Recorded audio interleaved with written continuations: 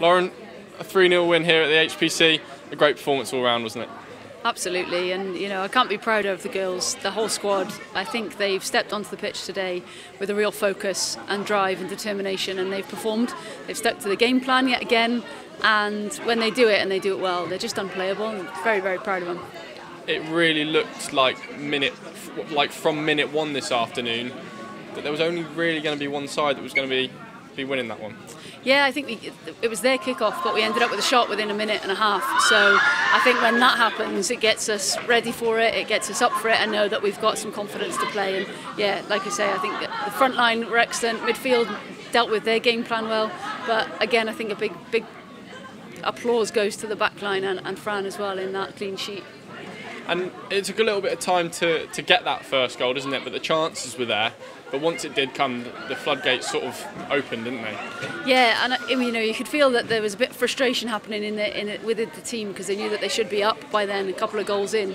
So it settles us down when we score, and it just allows us to have a little bit more fluidity. And when we scored and came out of the second half, I think they managed the game excellently, and that's what we need to do to make sure that we continue with this progression.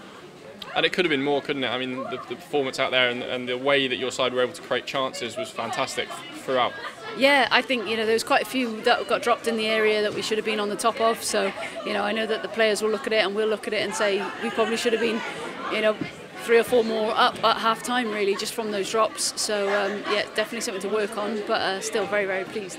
And we spoke before the game at Sheffield United about the block of 3 games coming up. That's 2 down out of the 3, 2 impressive displays. Looking to make it the hat-trick and wrap up that little block before the break now. Absolutely, and these are 3 really important games, and we need to make sure that we continue with this confidence. But when our confidence, we keep our feet firmly on the ground, because one little slip-up can change it, one change and momentum. But we have to make sure that we're focused on the next game and the next few after that as well when we get there.